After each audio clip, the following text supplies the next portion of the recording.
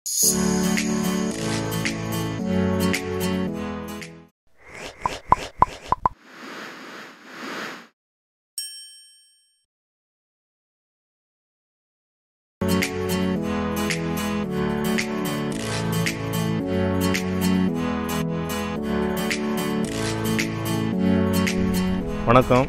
இன்றைக்கி நம்ம தொட்டிகள்லையும் க்ரோ பேக்லையும் செடி வளர்க்குறதுக்கு மண் கலவை எப்படி தயார் பண்ணுறதுங்கிறத இன்றைக்கி பார்க்கலாம். ஏற்கனவே நம்ம காயர் பீத் கேக்கு வந்து எப்படி அதை பயன்படுத்தணுங்கிறது வீடியோ ஒன்று ஏற்கனவே போட்டிருப்போம். அதை பார்த்துருப்பீங்க நீங்கள். அந்த காயர் பீத்து நம்ம நர்சரியில் வாங்குறோன்னாக்க அந்த முறைப்படி அதை வந்து உதிரி ஆக்கிக்கிங்க. அதை தனியாக ஒரு பங்கு எடுத்துக்கோங்க.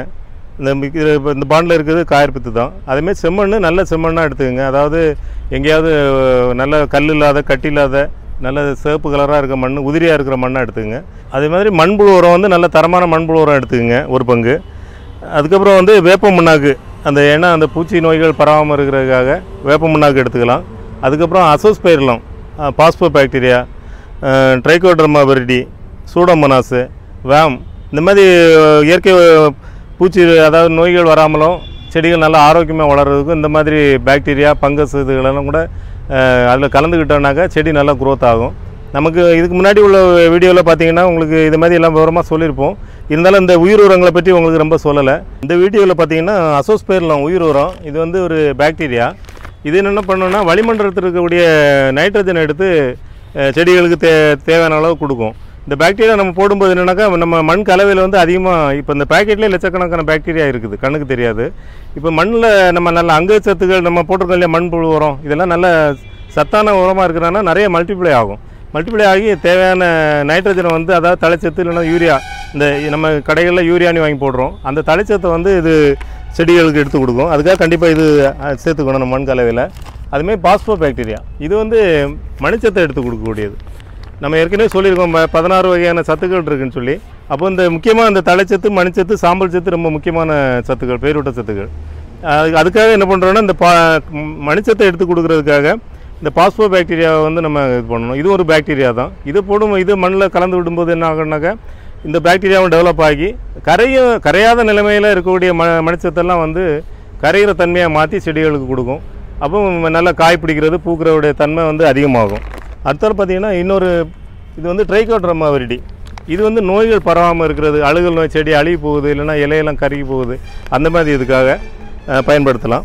இது வேம்ங்கிறது வந்து பார்த்திங்கன்னாக்கா இது வந்து வேரோட வளர்ச்சி அதே மாதிரி நோய்களும் ஓரளவு கண்ட்ரோல் பண்ணும். வேரோட வளர்ச்சி நல்லா கொடுக்கும். பொதுவாக வேர் நல்லா வளர்ந்தால் தான் நம்ம செடிகள் நல்லா தரமாக வளரும். அதுக்காக இது. அதுக்கப்புறமா இந்த சூடோமோனாஸ், இதெல்லாம் இப்போ இந்த உயிர் உரங்கள்லாம் இப்போ நிறைய பயன்படுத்த ஆரம்பிச்சிருக்காங்க.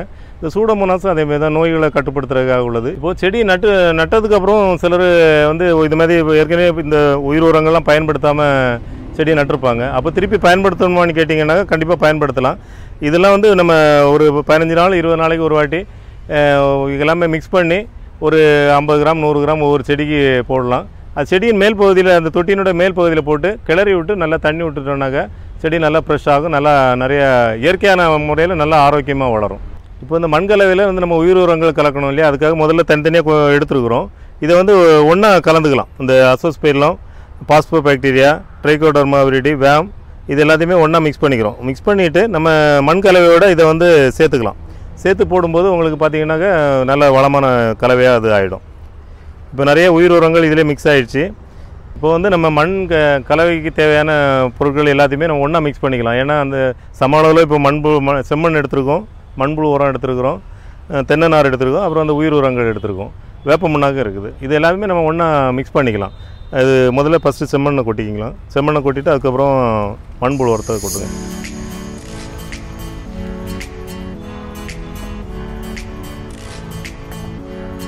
மண்புழு உரம் கொட்டினதுக்கப்புறமா தேங்காய் நாரை கொட்டிக்கிங்க. தேங்காய் நாரை கொட்டினதுக்கப்புறம் இதை நல்லா எல்லாமே ஒன்றா நல்லா மிக்ஸ் ஆகிற மாதிரி கலந்துக்கலாம். நல்லா எல்லாமே சம அளவில் மிக்ஸ் ஆகணும். இப்போ அந்த உயிர் உரங்களையும் மிக்ஸ் பண்ணிக்கலாம். கொஞ்சம் அந்த தனியாக எடுத்து வச்சுருக்குறோம் இல்லையா, அந்த உயிர் உரத்தையும் மிக்ஸ் பண்ணிக்கலாம், போட்டுக்கலாம். மண்ணோட போட்டுட்டு அப்புறமா இது வேப்ப மண்ணாக்கையும் கலந்துக்கலாம். வேப்ப மண்ணாக்கு நம்ம எப்போவுமே பயன்படுத்துறது நல்லது. எப்போவுமே 15 நாளைக்கு ஒரு வாட்டி நம்ம வேப்ப மண்ணாக்கு பயன்படுத்துறது நல்லது. இப்போ மண் கலவையோடும் கலந்துக்கிறோம். அதே மாதிரி வந்து செடிகள் வச்சதுக்கப்புறம் கூட நம்ம அதில் பயன்படுத்தலாம்.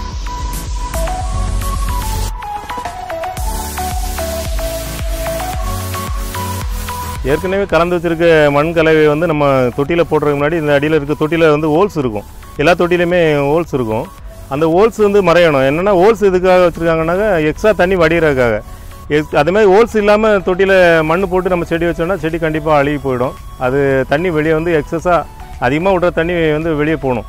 இப்போது பார்த்திங்கன்னா நம்ம தொட்டியில் மண் போடுறதுக்கு முன்னாடி கண்டிப்பாக தேங்காய் நார் போடலாம். அடியில் ஒரு 2 இன்ச்சு கனத்துக்கு தேங்காய் நாரை போட்டுக்கலாம். ஏன்னா அதுக்கு அந்த ஃபில்ட்ரேஷனுக்காக தண்ணி ஃபில்டராக இருக்குது. அப்படி இல்லைனாக்கா செங்கல் போடலாம். செங்கலை உடச்சி போடலாம். கருங்கல் இருக்கு இல்லையா, முக்கால் ஜல்லி நம்ம வீடு கட்டுறதுக்கெல்லாம் பயன்படுத்தும். அந்த கருங்கல் ஜல்லியை இதே மாதிரி ஒரு 2 இன்ச்சு கனத்துக்கு போட்டுட்டு அதுக்கப்புறமா இந்த மண் கலவையை போடணும். இந்த மண் கலவையை கொஞ்சம் கொஞ்சமாக போடலாம். அதில் போட்டு விடுங்க. இப்போ நர்சரிலேருந்து வாங்கிட்டு வந்திருக்க செடியை வந்து நம்ம எப்படி டிரான்ஸ்பிளான்ட் பண்ணி நடுறதுங்கிறத பார்க்கலாம். ஏன்னா அந்த அதில் ரொம்ப கொஞ்சம் எச்சரிக்கையாக பண்ணணும். பார்த்திங்கன்னா அந்த தொட்டி செடி இருக்குது இல்லையா, இந்த செடியில் இருக்கக்கூடிய மண் வந்து உடையக்கூடாது. மண் கலவை உடஞ்சிடுச்சுனாக்கா செடியோட வேர் வந்து டேமேஜ் ஆகிறதுக்கு வாய்ப்பு உண்டு. அதனால் என்ன பண்ணணுன்னாக்கா கொஞ்சம் பத்திரமா பொறுமையாக பண்ணணும். இது மாதிரி செடிக்கு இடையில் கொஞ்சம் மண்ணை வந்து இது மாதிரி தொட்டியை லூஸ் பண்ணிக்கலாம். கொஞ்சம் அழுத்தம் ஈரமாக இருந்தால் அது மாதிரி லூஸ் பண்ணிக்கிட்டு அதுக்கப்புறமா அந்த விரலில் செடிக்கு நடுப்பகுதியில் விட்டு அதுக்கப்புறமா லேசாக இது பண்ணாக்க வந்துடும் செடி. அந்த கேக் வந்து உடையாமல் வந்துடும். அதுக்கப்புறமா அந்த செடியை நம்ம அப்படியே பார்த்திங்கன்னா அந்த கேக் அப்படியே முழுசாக இருக்கு இல்லையா, இதே மாதிரி இருக்கணும். இதே மாதிரி வரணும். அந்த மண் வந்து கலவை வந்து உடையக்கூடாது. அதுமாதிரி அப்படியே தொட்டியில் வச்சுட்டு அப்புறம் வந்து சைடில் உள்ள மண் கலவையை போட்டுக்கலாம். போட்டு கொஞ்சம் நல்லா அழுத்தி விடணும். கொஞ்சம் அந்த மண் கலவையை ஃபுல்லாக போட்டுட்டு அந்த நம்ம செடியை தொட்டி மட்டத்துக்கு போடலாம்.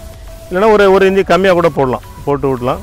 தொட்டி மட்டத்துக்கு போட்டாலும் உங்களுக்கு திருப்பி தண்ணி விடும்போது அதோடைய அளவு வந்து கம்மியாகிடும், இறங்கிடும். இப்போ இந்த தொட்டியில் போடுற மண் கலவை பார்த்துருப்பீங்க, நல்லா உதிரியாக இருக்குது பார்த்தீங்களா. அது வந்து ஏன்னாக்கா நல்லா தேங்காய் நார் மண்புழு உரம்லாம் மிக்ஸ் பண்ணியிருக்கிறதுனால இருக்குது.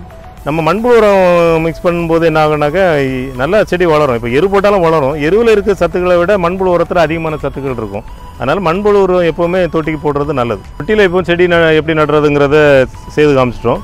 இப்போ அடுத்த க்ரோ பேக் நம்ம காய்கறி தோட்டம் இந்த மாதிரி மாடி தோட்டத்துக்கு பண்ணும்போது க்ரோ பேக்கில் வைக்கிறது நல்லது.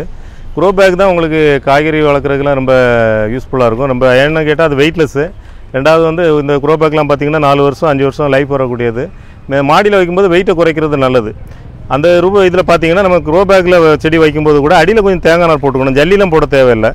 நம்மகிட்ட இதுக்கு எப்படியும் தேங்காய் நார் யூஸ் பண்ணுவோம் இல்லையா, அந்த தேங்காய் நாரை கொஞ்சம் யூஸ் பண்ணிக்கிட்டு அதுக்கப்புறமா மண் கலவையே போடணும். ஆனால் அது டைரெக்டாகவும் போடலாம். தேங்காய் நார் போட்டால் இன்னும் கொஞ்சம் அந்த தண்ணி ஃபில்டர் ஆகிறது இது வந்து அளவு வந்து உங்களுக்கு கரெக்டாக இருக்கும். இதே மாதிரி ஃபுல்லாகவே நல்லா கலந்த மண் கலவையை மிக்ஸ் பண்ணி போட்டுங்க.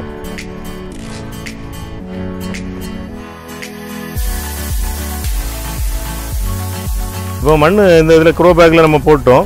அப்புறம் விதையை அடுத்து ஊனணும். விதையோ செடியை நம்ம அதில் ஊன போகிறோம். விதையாக இருந்ததுன்னாக்கா இதுமாதிரி இந்த விதை பார்த்திங்கன்னா இது பாகல் விதை. அதை விட அந்த விதையோட அளவில் கூட ஒரு மடங்கு. இப்போ இது என்ன சைஸ் இருக்குதோ அதோட கூட ஒரு அளவு ஒரு மடங்கு அதை ஆழம் அப்படி லைட்டாக ப்ரெஸ் பண்ணால் போதும். ரொம்ப ஆழம் வச்சாலும் முளைக்கிறது லேட் ஆகும். ரொம்ப மேலே வச்சிங்கனாலும் ஏதாவது அந்த எறும்புகள் அந்த மாதிரி இதுகள் எடுத்துகிட்டு போயிடும். ரெண்டாவது வேர் பிடிப்பு தன்மை வந்து கம்மியாகிடும். அதனால் கொஞ்சம் ஆழமாக அந்த செடி விதை என்ன விதை இருக்குதோ அந்த விதையோட அளவில் கூட ஒரு மடங்கு ஆழம் அதை அழுத்தி ப்ரெஸ் பண்ணி வைக்கணும்.